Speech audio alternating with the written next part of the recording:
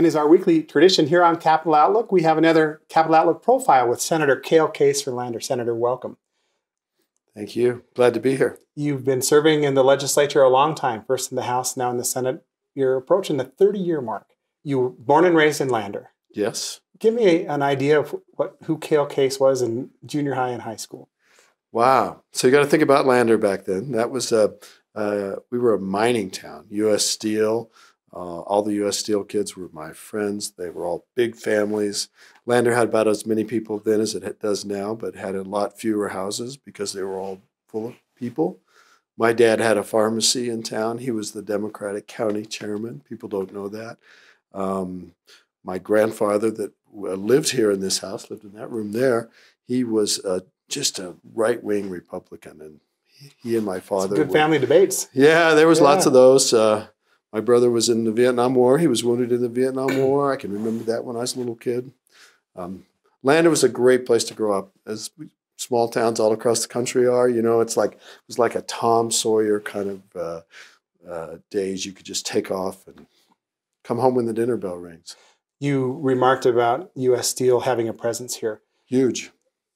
And also, certainly with the mine, buses going to and from Atlantic City, a union presence in Lander that probably isn't here today.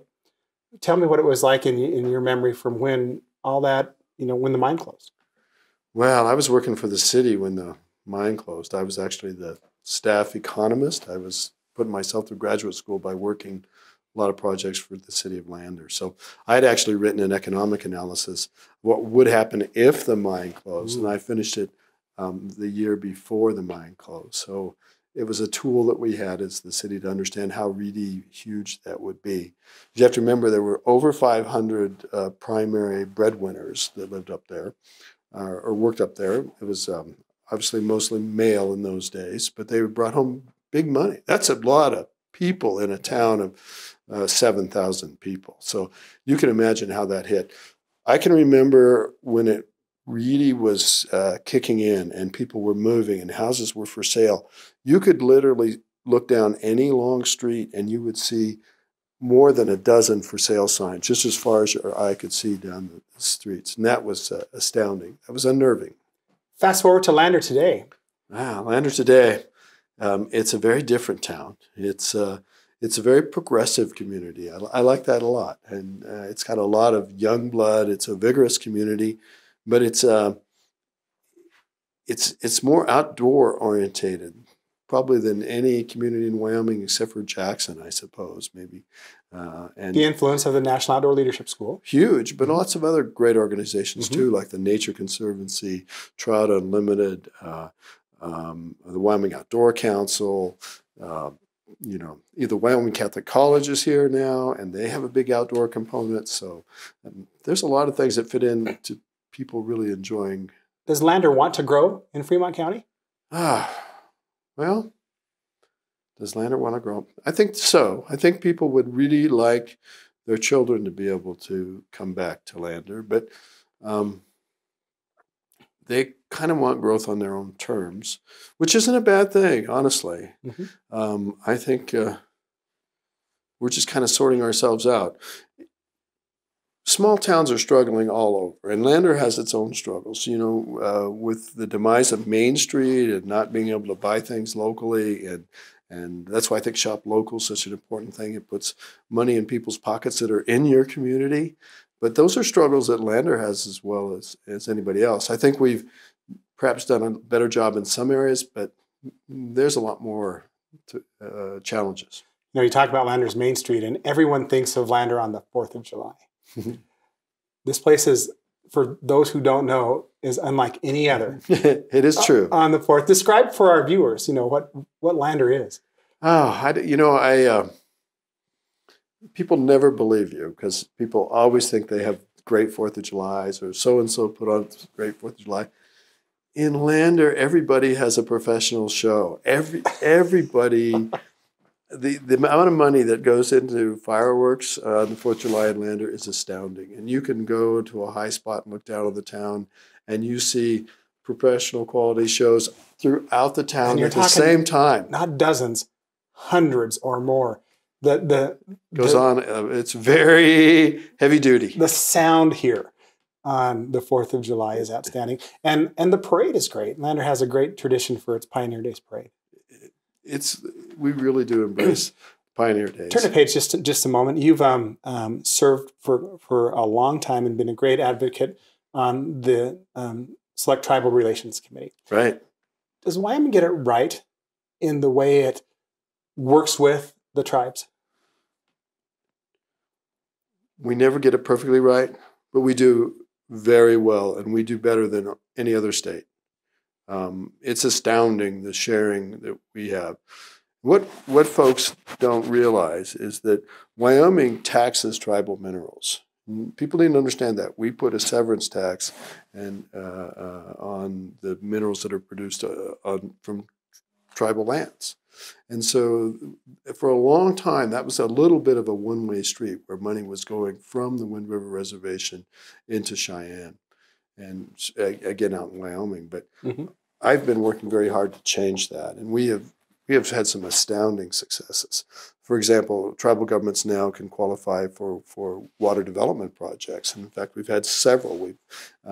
Between the transportation, the education, I think we've finally turned the corner and are getting tribal citizens the services they deserve from the state. There's always been this push-pull with the tribal liaisons, at least in the last decade, with state government, with the executive, and with the tribes. Why is that? Oh, to tell you the truth, I think most of it is that folks in Cheyenne don't understand how complicated the relationship with tribal governments are. And we're the only state that has a reservation like this, and it's the only reservation in the country that is jointly governed by 2 sovereign tribes. That doesn't happen anywhere else. You hear about Hopi and Navajo, but they have separate jurisdictions and territories. This is common. It makes it very difficult for the tribal governments to function. But add to that working with the state government, and you can see how complicated it can be. So we take family services and social services. You have a state role, and you've got a role from each tribal government. As well as the federal government. As well as the federal government. So everything is a challenge. It takes a little bit more coordination, but we're doing a good job. And astoundingly, there are higher levels of state-provided services on this reservation than anywhere else. And I mean that very definitively. In a lot of reservations, the state doesn't actually provide even the school systems. And to get assistance for municipal type functions like water systems, and we've even done a better job in transportation. The Department of Health gets tons of kudos lately for the work that's happened there, and a lot of work to the members of the Tribal Relations Committee that have helped to make this happen. Now, you add the tribal liaison position on top of that, it gets a little bit more complicated, and we've had a hard time trying to figure that out. I would say more in the past years that the Tribal Relations Committee has actually become sort of the tribal liaisons. And that's not the best way, because there are probably 30 intersecting programs between tribal governments and state governments, and they all need coordination. They all need help, and the Tribal Relations Committee only meets for about 3 days a year, so it's not enough time. You've been an advocate for the Life Resource Center, yes, formerly called the Wyoming State Training School. A lot of changes are happening there. You and I were reflecting back when I was involved with the training school, 700 and some clients, 700 and some employees. And it's very different today. You have volunteered there. You've worked hard as a legislator there. What do you see its importance and its relevance here in Lander? Why should we continue to invest in it? Well, it's an astounding place. It is. And it's a place where miracles happen. I'm intimately connected with the Wyoming Life Resource Center. I've been the guardian for a decade now of a man who is one of the most profoundly impacted persons in Wyoming. And so I'm very... And when you say impacted, to be frank, probably, and I don't know, but severe physical challenges, severe mental challenges. All of that, yeah. And a very wonderful, caring person who he's done so much for me to be this person's guardian. But there is no other place for him, honestly. And there are quite a few folks just like that. So I think there's a future for that population, but that is only kind of a piece of what the Life Resource Center's mission is going to be. And, it's been redefined that very hard to place, the Department of Health likes to call them the legacy population, which I don't really like that much, but they're folks that were left after all the people that could be moved out were moved out. And these are very profoundly disabled individuals. And I should say people first language, people with profound disabilities. That's a better, more respectful way to say it. But our options aren't very good for those people. So there'll be a future for them at the Life Resource Center, thankfully, and thank the state of Wyoming for rising to that commitment. But that's only the beginning because of the ability to have more of an intermediate and long-term presence for people with acquired brain injury, very hard to place people, duly diagnosed people that allow for maybe a better environment than they might currently receive with state facilities elsewhere. So I'm excited about, and the model that's being employed is called the greenhouse model. I don't know if you've heard about this, but it's a very holistic, human-centric, wonderful new way of providing elder care. And a great example of that is in Sheridan for elderly folks. Yeah, so that'll be the new basis for operation of the Life Resource Center. But it actually, the facility was one of the first places to actually pioneer some early elements of the greenhouse model. And they do astounding work. I'll just give you one example. I knew a girl up there who's no longer alive. She lived for 17 years on a ventilator. Now listen, that's unheard of. And if you look at their other elements of care, these people have to be repositioned every 2 hours, their entire life. They don't have skin problems at the Wyoming Life Resource Center because they are so good at protecting the integrity of care, getting all the therapies they need. It's the kind of care in a unified team approach that everybody wishes they had in America. So it's where we're doing the very best. And nationally surveyed, the very top. World surveyed, at the very top. So we can learn from what they're doing and benefit, who knows, veterans, benefit other folks with needs. I'm very, very excited about that. We'll hop to another subject. Okay.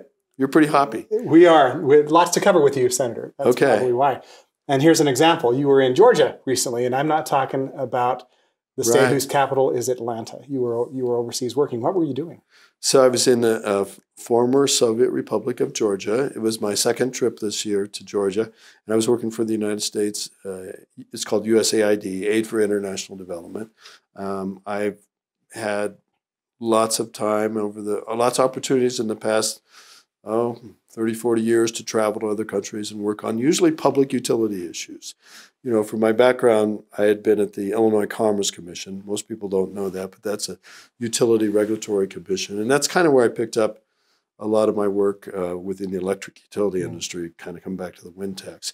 But I also was involved in the telecommunications reforms. And you still work with technology for Wyoming. I'll throw that in real quick. Yeah, I do. I'm very proud of the work leading the tech committee, along with Chairman Zawaniser from the House. And we've been involved in, all the accessibility that you see on the website for Wyoming legislature. I'm very proud of that. So anyway, I do consulting work, and specifically in Georgia, I was working on the nation's water system, where they have a kind of overly centralized model, and they're trying to break it down a little bit, and the question is how to do that. You have to imagine it's about the size of Wyoming, and all the little water companies and all the little towns are run from the capital, which would be like running Hudson and Shoshone's water company from Cheyenne. And it doesn't work very well, but it's a legacy of a Soviet system. Centralistic government, so to speak. But we're making progress there. I really enjoyed it. I've worked on electricity issues in a lot of different countries, customer service issues, energy, telecommunications. I've been very fortunate. Senator, for those of us who have the great pleasure of coming to work in the Capitol during the session or the temporary Capitol, the day the baseball glove appears on your desk is a great day in my eyes because two things. One, the legislative session is nearing its end. We're getting right on spring training, right? And spring training started. How did that start? You know, I've got a great love for baseball, and I think it probably started mostly. And tell everyone who you're a fan of. Well, I'm a Cubs fan. Sure, I spent some time in Illinois and in Chicago. This is a Cardinals fan here. Yeah, so we do have a little friction. But Springfield was like where I lived in Illinois was like half and half. You know, there were bars that were Cardinals. Still are today. Yeah, actually, yep. Yeah. Mm-hmm. So I'm really excited with baseball these days. Although I kind of follow George Will, you know, and how we need to maybe speed up a little bit. But in Wyoming, we used to play baseball at the university level. Sure. And Greg Brock. Yeah. Bill Ewing. And Jim you Jones. got it. Absolutely. It was tough to do baseball in Wyoming, but when the university decided to cut down on its number of sports and baseball went by the waysides, some of us tried to encourage them to get it back. And we would have bills or amendments trying to get baseball. And then we started celebrating spring training. It's kind of everybody's watching it anyway. Why not bring a little bit of fun into the Capitol? So I'm not alone on that.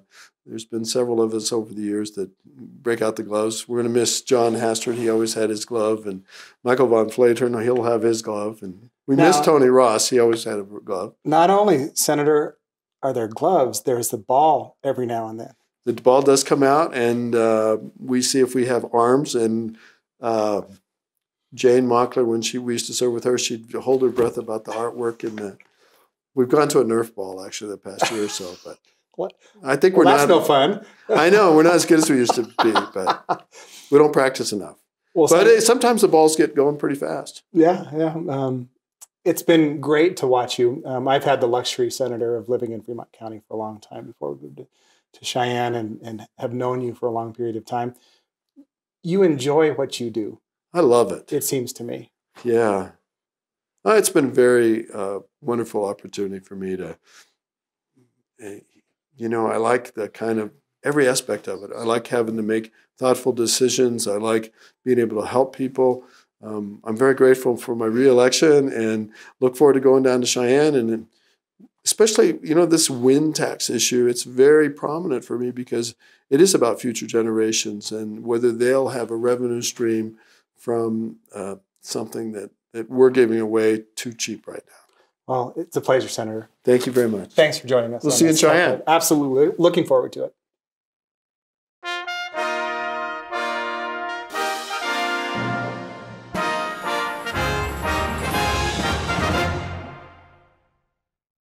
This program is supported in part by a grant from the BNSF Railway Foundation, dedicated to improving the general welfare and quality of life in communities throughout the BNSF Railway service area.